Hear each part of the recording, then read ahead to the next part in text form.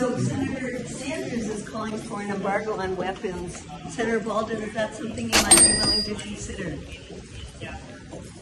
Senator Baldwin, wouldn't you consider a halt in weapons that have killed already 15,000 children?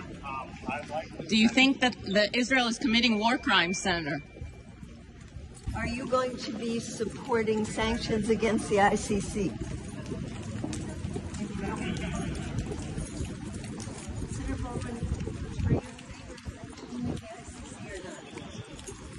President Biden is not for sanctioning the ICC.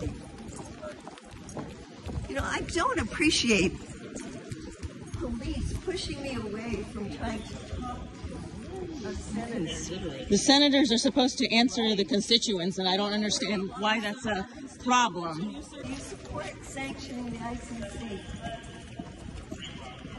That's a simple question. Well, I didn't think it would come to the day when Senator Tammy Baldwin wouldn't even talk to me.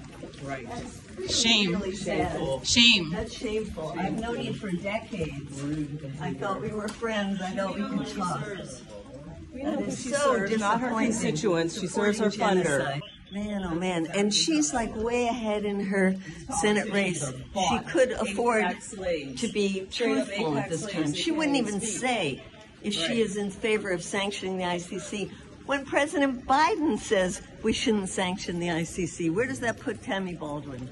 She used to be a progressive. Shame. No more.